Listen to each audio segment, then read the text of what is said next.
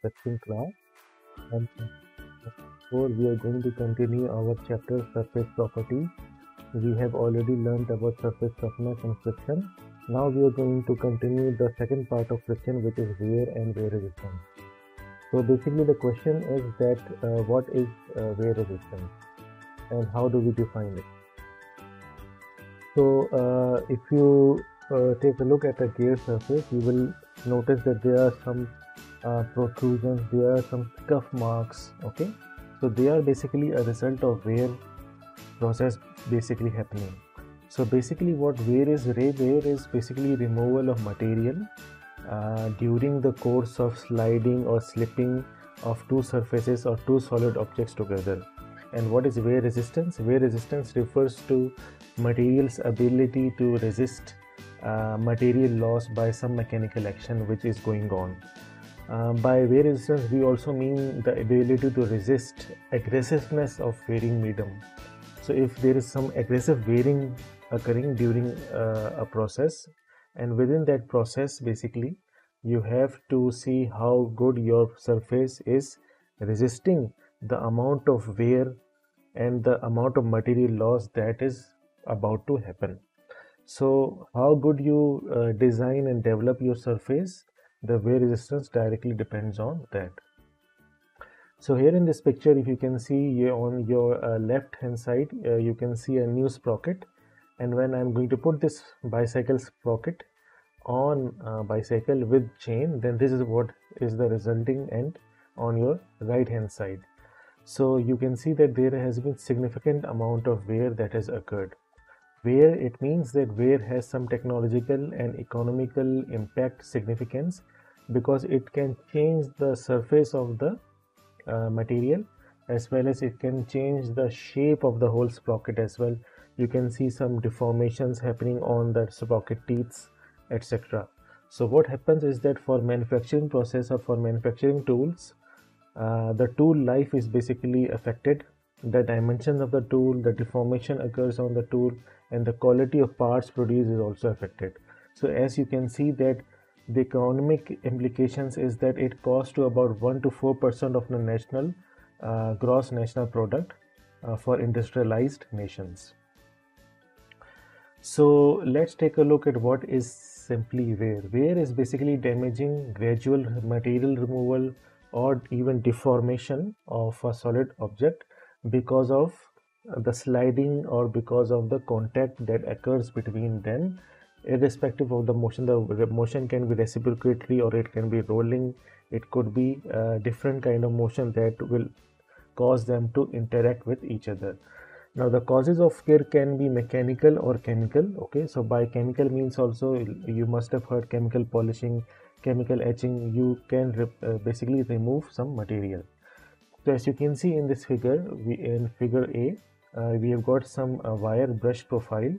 The unworn surface, the blue surface is the unworn surface, and after the wearing process what happens is that there is significant difference in the protrusion or the asperities that occurs. So the asperities have basically reduced.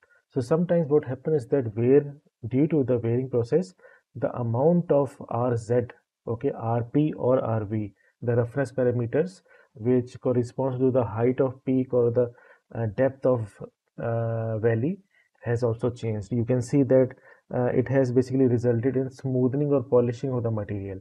So wear can basically polish a rough surface as well, but wear can also roughen a polished surface as well. So it has both characteristics. It depends on what kind of environment was given during the wearing process. So with an if you want to know about a simple example, then if you're writing on a whiteboard, then basically what happens is that the chalk that is basically being written on the board, then that chalk basically goes through the wear process and the material is removed from the chalk and it is deposited on the blackboard. So that is also one type of wear, and specifically it is a type of adhesive wear where the material from one sliding object is deposited or adhesives to the other part of the sliding object that contributes to adhesive wear. So these are some of the concepts of wear. It can be beneficial sometimes and it cannot be beneficial. It can result in significant amount of material loss, significant amount of deformation, significant amount of tool life can basically decrease, and perhaps this could lead to reduced quality of the products. So here is another example of a manufacturing process in which you can see that you have got a very nice and new drill bit, okay, and that drill bit has to be now reground. I need to resharpen it if I want to use it again, and this is the dull drill bit. Now the drill bit is not going to produce good results. It will produce sparks during the manufacturing process. It will produce very rough inner surface or inner lining of the holes that it is going to drill. So my tool should be very sharp. It should have sharp edges. It should not be deformed. It should have perfect rake angle. It should have perfect helical angle, etc., so that it can perform its function of drilling holes. So if wearing occurs, then it significantly impacts the end product that is produced. So you guys are going to see how basically drill bit which is made of different materials. So we have got an uncoated, we have got titanium aluminum nitride coated, and a hidden secret of an industry, coated drill bit. And you can see that different coatings, uncoated, you can see the performance of uncoated material and coated material, and you will realize that how quickly the uncoated tool drill bit becomes blunt, and you can see the sparks are being produced, and those sparks mean that the tool has already become blunt. So you can observe the number of cycles that different types of coatings produce, and how immensely it can enhance the performance and tool life of the material. So coatings basically prevents wear, prevents loss of material, which in turn can enhance the life of the tool.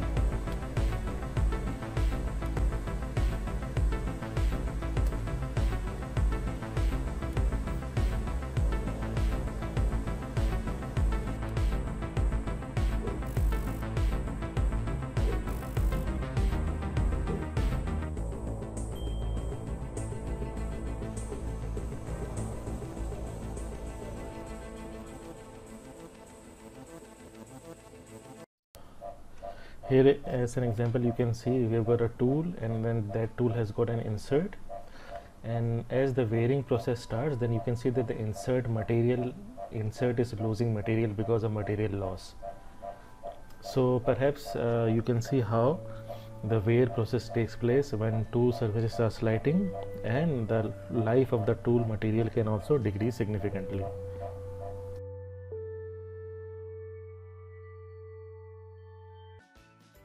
So here is an example of a perfect surface. Okay, you can see that you have got a very nice gearing system. However, after the certain life cycle of this gearing system, certain amount of wear is definitely going to occur in the form of different types of wear. So the implications of wear can be that it can result in number one, adhesion or adhesive wear, where you can see some different surface or different material being adhered to the surface, and then it can lead to abrasive wear, where you can see some digging or plugging action is taking place. So you can see you have got some deep marks and ridges inside the surface. So both surface have different characteristics. However, the implication is present. Now the gear will not perform its intended function. So wear can generally alter a part surface, its topography, and it can result in severe surface damage. So here is an example of basically roller bearing, and that roller bearing has gone through significant amount of surface fatigue. I have given you the link, and you guys can go and look at this case study, what happens to roller bearings during the wearing process, what kind of different types of damages occur for roller bearing applications. So when we talk about wear, there is another side of story, and the another side of story is that sometimes wear could be useful for us as well. So in case that the wear is useful, in cases where basically you want the surface to become polished because of the wearing process. So in general, the surface topography is damaged because of wearing process. However, for machines such as our automotive engines, what happens is that in the initial time there is running in period. In running in period, what happens is that our engine is new, our cylinder bore is also new, and it is bored recently. So when it is bored recently, then it is going to have some unworn surface. It will going to have some high surface roughness. Same is the case for the piston, cylinder, skirt, and the ring as well. So what happens is that during the initial time of wearing, when the engine starts for the first 1000 kilometer, what happens is that the running in period starts. Running in period, when what happens is that both the asperities break each other out, and then the surface becomes a little bit more less rougher and a bit more towards polished. So for engine applications, in the first stage of when the engine starts to run, this wear becomes important so that it smoothens the surface of the sliding and contacting surfaces.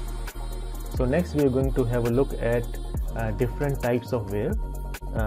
There are different types of wear such as adhesive wear, abrasive wear, and we have got corrosive wear, we have got erosive wear, etc. So these are some different types of wear that have distinct features. As in the picture you can see, this is the turbine blade, and you can see significant amount of abrasion that has occurred on the blade. So this blade underwent significant amount of abrasive wear. So what are the characteristics of these types of wear is something that we are going to learn. So students, let's take a look at what is adhesive wear. Okay. So how do we define adhesive wear? So in adhesive wear, as you can see in this figure, we have got two sliding surfaces. This is sliding surface number 1, or the upper surface. This is the second surface. So whenever there is shearing that takes place between two surfaces, okay, then what happens is that you have got an interface in between, okay. At the interface or at the junction, as you can see, there is a junction also. So what happens is that along this path, along this sliding direction, okay, at the interface, in this region of the interface, okay, as you can see in the circle mark, what happens is that this is the location where sliding takes place, adhesive wear takes place. Adhesive wear is also called a sliding wear. So basically what happens is that because of two materials, they want to shear away, okay, and they want to basically do strain hardening. So during basically when they touch each other, then first is the elastic limit, then after the elastic limit is reached, then the strain hardening occur. So when the strain hardening occur, then because the materials are under pressure, okay, asperities contact each other. So you can see here the asperities have contacted each other, okay. Now what happens is that the diffusion takes place, okay, which is the transfer of material from one to another, okay. So diffusion takes place, and due to mutual solid solubility, so it depends on the basically compatibility of each material, adhesive bonds are formed. So here you can see that a bond is going to be formed, okay, and that is called a micro-weld, okay. So now that bond is formed and micro-weld is formed, now they are joined together. However, due to the sliding forces, the tangential forces which are applied, they will break up, okay. So when they break up, then what happens is that a material is adhered to the surface which is stronger, and the softer surface where the material micro-weld occurred also, there is a hole remnant. So this hole or this smearing actually is what can be seen on the surface which is softer, whereas on the surface which is harder, we can see that the softer material has attached to the harder surface. So these are this is basically the concept of adhesive where the material is transferred basically, okay, from one surface to another. This is due to high loads, okay, higher temperature and pressures which occur, and this causes asperities to contact and spot weld each other, and then later on they immediately tear apart. Now in more severe cases, when the load is very high, then what happens is that scuffing, smearing, tearing, galling or seizure wear occurs, and this contributes to adhesive wear can basically transform into very high wear rate, and very high wear rates are called severe wear, okay. However, there is another case in which you have got a surface, okay, and due to the increase in temperature, what happens is that the oxidation took place. So when oxidation took place, what happened is that oxides are harder material. When oxides are harder material, then basically what happens, they resist wear, and when they resist wear, then they can basically result in the reduction in the wear process. So oxidation wear or oxidative wear or the presence or production of oxide layer on the surface have a very good influence on adhesive wear. Sometimes it can act as a protective film, resulting in mild wear, which consists of very small weight particles. So this is in general the concept of adhesive wear. Now, in order to basically reduce adhesive wear, we have different variety of options. For instance, we select materials that are less compatible with each other in terms of solid solution, in terms of mutual solubility. So in this way, they will not basically diffuse together or micro welds are not formed. Then we can use material which have oxide, which produce oxide layers easily. Then we can make very hard coatings on both materials so that they don't destroy each other. And then we can use appropriate lubricant on the interface so that the amount of friction and wear is reduced. So these were some of the basically strategies to reduce adhesive wear. So here in this example, you can see you have got a gear, okay, and on this gear, this is the pitch, okay, this is the pitch arc, okay. So adhesive wear is occurring either above or below the pitch line, okay. And now adhesive wear is in the form of scuff marks, as you can see in this figure, okay. We can see that the adhesive wear is what is called micro welds are basically getting out. The fragments are getting out of the material, and what remains is on the soft material. So this is what happened. First, a micro weld is formed, okay, and then due to the progression of the tangential load which is occurring due to the sliding forces, the fragment is removed and material is removed. It sticks to the one surface, whereas it is removed from the another surface. So there are different types of applications in which adhesive wear comes up. For instance, in piston cylinder, gear contact, cams and follower, you can see that in the case of gears, you can see this example. Similarly, there are different influencing factors also for the control of the adhesive wear process, such as the surface roughness, gear tooth size, film thickness. Film thickness is basically the thickness of the lubricant, so we will not go into that. However, there are various governing and controlling factors which are involved in adhesive wear. Next, we are going to look into adhesive wear in form of more details. So here you can see scanning electron microscopy and optical microscopy of adhesive wear process. Here you can see in this figure you have got a counter body in which you can see that a lot of this is the soft material, aluminum 7075. So you can see that the material has been removed from this aluminum and a lot of shiny phase is present. Okay, so it means that from the softer body the shiny surface is present, and the oxidized part, or what you call the adhesive welded part, cold welded part, has gone onto this counter body for chromium titanium nitride. So basically chromium titanium nitride coating is very hard, and its counterpart, the one which was wearing with it, was softer. So basically for the counter body of chromium titanium nitride, you can see that it has got a more of a oxidized surface layer. So basically these are different aspects of looking into wear of aluminum 7075 counter body and chromium titanium nitride counter body. How does the adhesive wear progresses and causes? In this scanning electron microscopy, you can see that adhesive wound surface, you can see that a micro welded occur, and then it has basically removed the material from this whole portion, and this has caused a delamination. Delamination means that you've got basically a coating, and that coating has delaminated or basically come off. Okay, so if it has come off, then this is delamination. So that part or whole chunk has come out, so that is called why they are saying it is a part of delamination work. So these are the wear tracks. Okay, tracks means the direction of the sliding occurred in these to and fro motion. Here we can see adhesive wear tracks. Okay, we have got adhesive wear tracks here again.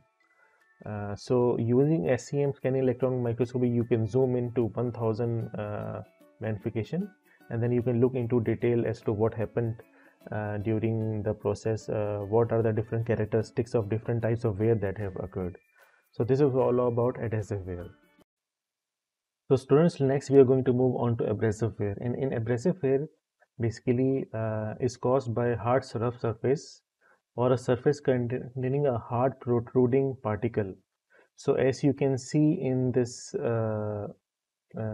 figure, you can see a protruding part of a surface, and that protruding part of a surface is going to plough and remove the material from the above surface. Okay, so there are two types of abrasive wear. Number one is two body abrasion, and number two is three body abrasion.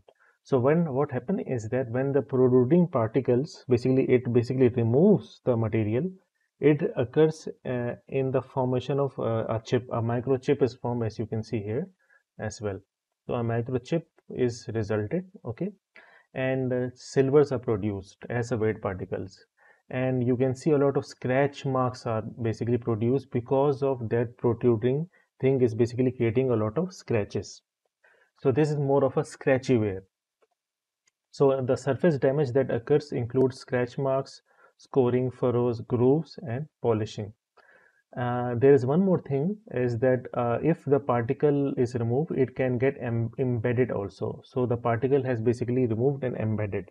So there are two types. One is two body abrasion and number two is three body abrasion. In two body abrasion, only the protruding part of the surface is basically the one which is doing the scratching part. Whereas in three body abrasion, you've got two surfaces and then you've got a detached particle, and that detached particle is basically doing the ploughing or scoring or scratch marks.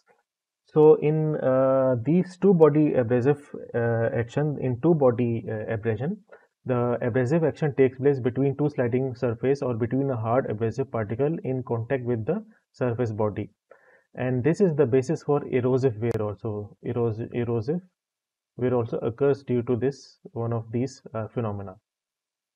In three body abrasion, what occurs is that an abrasive particle is present, and then such particle is basically carried out by the lubricant. So if you have a lubricant and you are not doing filtering process, then that particle will come again. So you have to make sure that the lubrication has got some filtration mesh system that will remove the particle. So this three body abrasion is particularly important when you have lubrication based system. So here also you can see that the hard particle, how it is formed and then how it further involves into the scratching and wearing process. Now we are going to take a look at the scanning electron microscopy of abrasive wear process. You can see that all of them have got grooves. These are called grooves basically.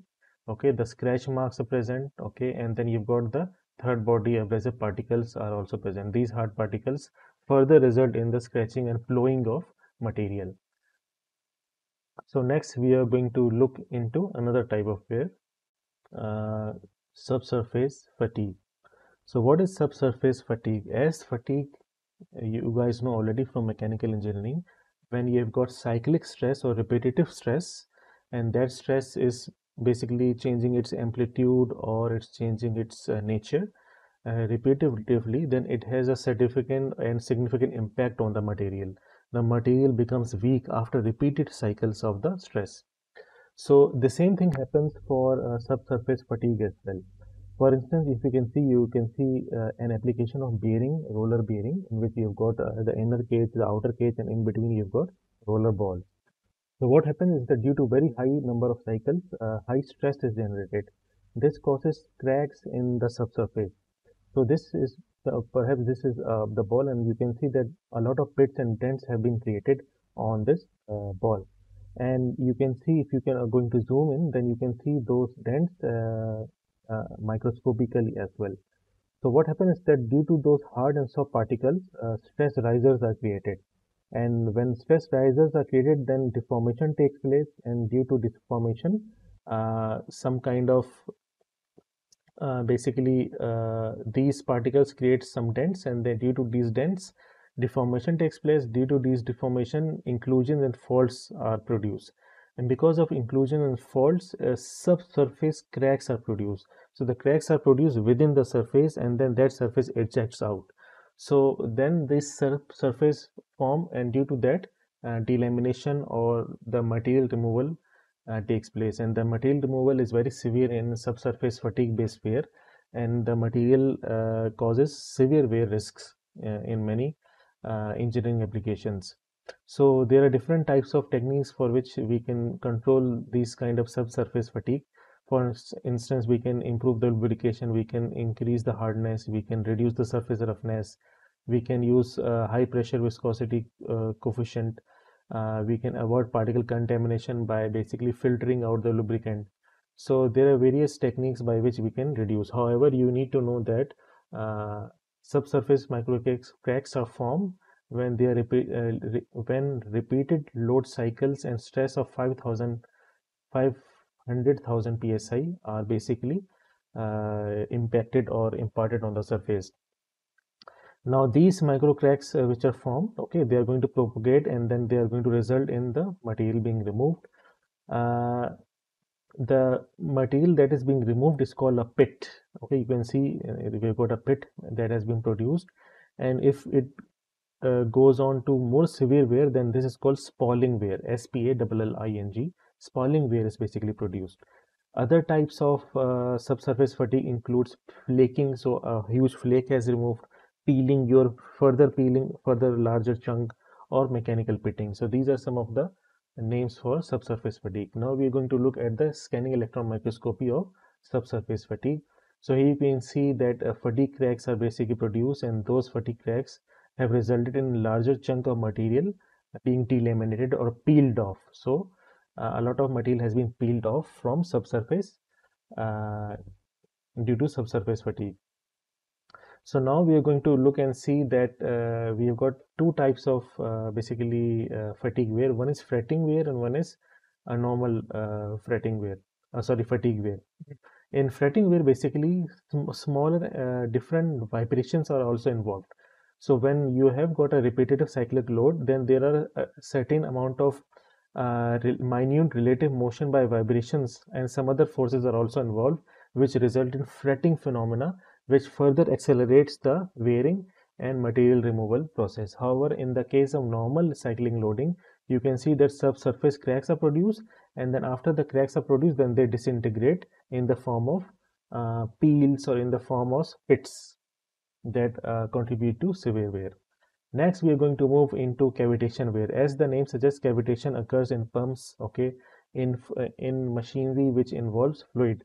So what happens is that basically water vapor or oil pressure when it is generated for pumps, then it also sometimes what happens is that vapor bubbles are produced, and these vapor bubbles are produced in the low pressure region, and once the vapor bubble moves to the high pressure region, then they collapse and they implode.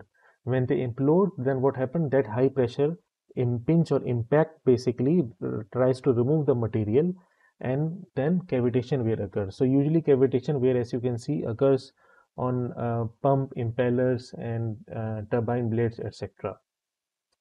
So the vapors and the cavitations are also something that this kind of wear should be kept in loop when you talk about turbo machineries, especially pump, impeller, turbines, compressor, etc. Now we move to corrosive wear. So as the name suggests, corrosive wear refers to the form of wear in which oxidation or chemical intrusion occurs. As you can see here, when you keep your surface in a corrosive medium or environment, then the corrosive fluids or corrosive media or corrosive chemicals, they attack and then they weaken the grain boundaries. When the grain boundaries are weakened, then the ability for grains to hold together is reduced. Then what happens is that during the wearing process, the grains are basically ejected and they are removed. So this is due to chemical and electrochemical reactions that take place on the surface. The surface becomes weak, and then the wear takes place. So this is corrosion assisted wear. Basically, the corrosion weakens the surface, and then during the wear process, that weak surface is removed or ejected immediately. Next, we are going to look into another types of wear, the remaining ones. We have got erosion. Fretting is something that we have discussed already, fretting fatigue. Fretting corrosion also occurs at interface that are subjected to very small reciprocal movement. However, they are assisted by corrosion as well. So basically, in a wearing process, different types of wear can also occur. For instance, adhesion, because the one of the surface is soft and then the other is hard. Then you can have abrasion because there is a particle, third body particle, which is in between. Then if there is some kind of a cyclic load, then fretting or fatigue or subsurface fatigue can occur. Then if the environment has corrosion or corrosive media, then it can be corrosive as well. So different types of wear can occur simultaneously as well. Next, we can see erosion wear. Erosion wear occurs due to loose particles that impinge on the surface.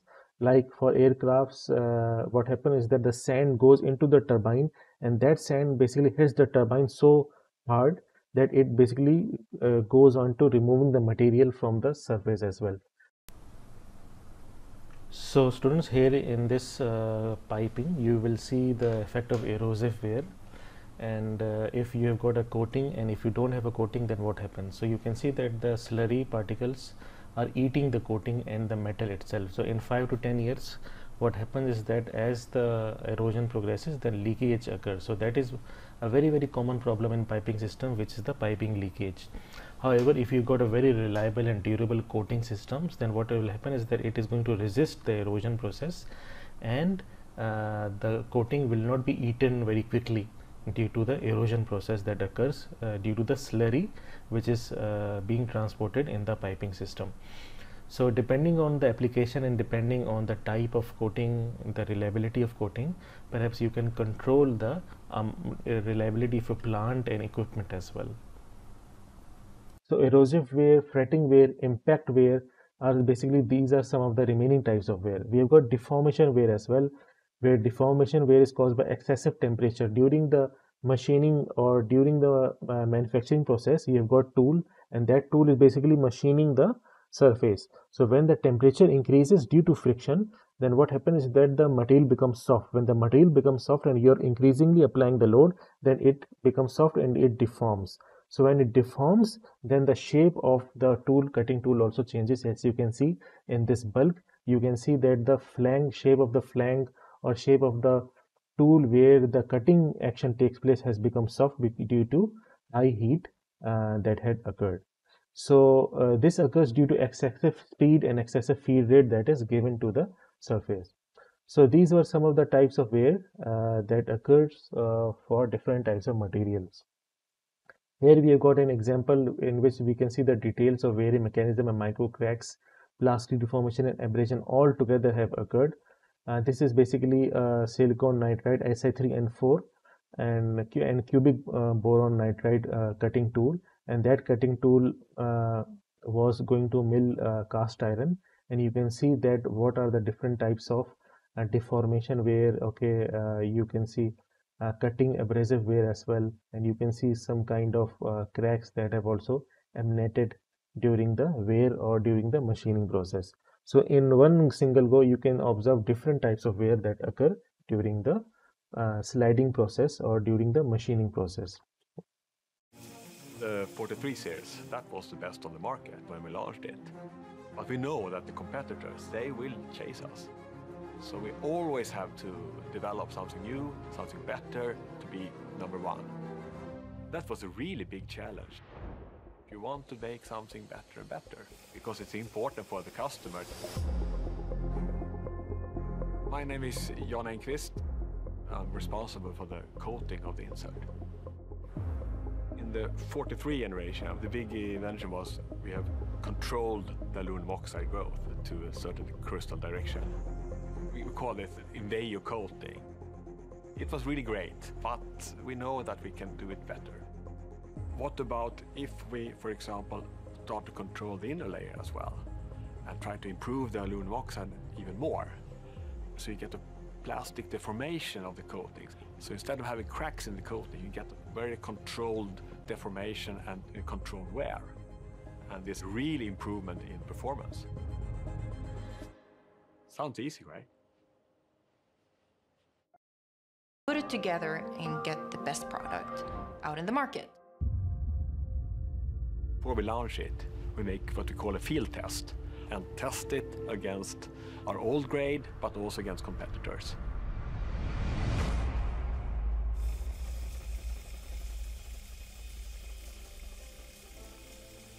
In this process, this time, we saw huge improvements. It's the best on the market. So students, we will see how for the drill bits the wear is analyzed and how it affects the inner hole quality, roughness. You can see how rough the surface is. So what governs these things, how wear is analyzed, is something that we will learn. Movement of the drill and affect hole quality, drill life and reliability. Chip formation is acceptable when chips can be evacuated from the drill without disturbance. The start chip from entry into the workpiece is always long and does not create any problems. Chips are formed from the center to the outer corner of the drill. Examine the chips. If they are long and bent instead of curled, this means that chip jamming has occurred. Examine the hole. If chip jamming has occurred, an uneven surface will be visible. The best way to identify excessive tool wear is to listen during drilling. A consistent sound indicates good chip evacuation, but an interrupted sound typically means there is chip jamming. In addition to poor chip control, there are a number of other factors that could indicate excessive tool wear, including a rise in machine power, increased exit burr, excessive heat or noise generation, and, of course, tool breakage. When examining a solid carbide drill, note that there are many different types of tool wear. A built-up edge can be caused by any of a number of factors. You can avoid this condition by increasing the cutting speed, using a coated drill with sharper cutting edge, and using an external cutting fluid with a good percentage of oil. Chipping on the edge corner can be prevented by carefully monitoring your operation. Check to make sure the fixturing and tool holder are stable. Check radial runout and the cutting fluid supply. You may also need to decrease the feed rate. Another common issue is large wear on the cutting edge. You can prevent this by decreasing cutting speed, increasing the feed rate, or changing to a harder grade. It may also be necessary to increase the fluid supply. Chipping on the cutting edge may also lead to operational problems. Avoid this by checking the setup for unstable conditions and making sure you don't wait too long to replace the drill. If allowable wear is exceeded, you can damage your workpiece. Wear on circular lands can be prevented by checking the radial runout, decreasing the cutting speed, or changing to a harder grade. In some cases, it may be necessary to strengthen the cutting fluid with neat oil or stronger emulsion. Production issues can also be caused by wear on the chisel edge. Increasing the cutting speed or decreasing the feed rate should prevent this from happening. You should also check the drill dimensions to ensure that the chisel edge is within manufacturing specifications. So students, now that we have gone through different types of wear, we are going to see and go through one concept, which is what is the difference between hardness and wear. As you guys know already, hardness is basically the resistance to plastic deformation or resistance to be able to be scratched or not scratched.